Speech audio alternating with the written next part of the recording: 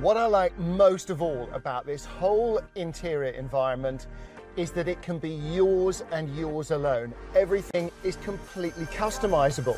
And that means that you can set your own profile, and so can up to 7 drivers. And like your smartphone, you can use the panel to move the things that are important to you into their correct position. Another little trick is the voice command system.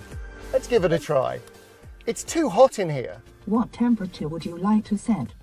19 degrees. I'll lower the temperature to 19 degrees. Perfect.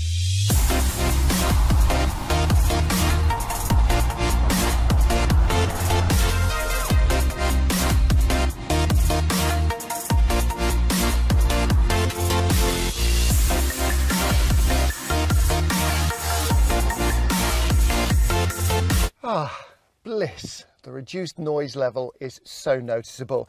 In the rear of the car, supremely comfortable seats, air conditioning with ionisation, and enough headroom for a team of basketball players.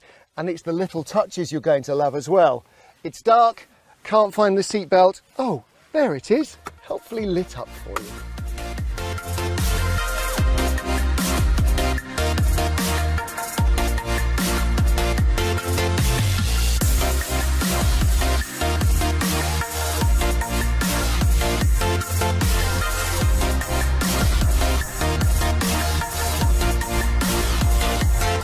The eyes tell you everything, and these pulsing homecoming and leaving lights just give you a little clue to the A6's identity. Take a look at this rear end. The unique light signature completely hides any break in the body, and this 3D chrome strip doesn't just look great, it makes the car wider and lower, even more powerful looking. Look at this, razor edges everywhere, all the details are absolutely pin sharp. And back at the rear of the car, the return of the Quattro blister.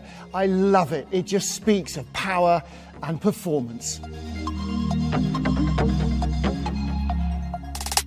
How are we going to sum up the brand new A6 then? Well, business class travel has certainly moved on, hasn't it? The car is absolutely stunning. It really is ein schöner Wagen. Ein sehr schöner Wagen.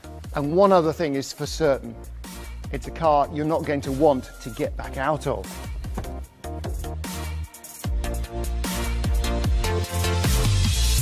Okay, cut.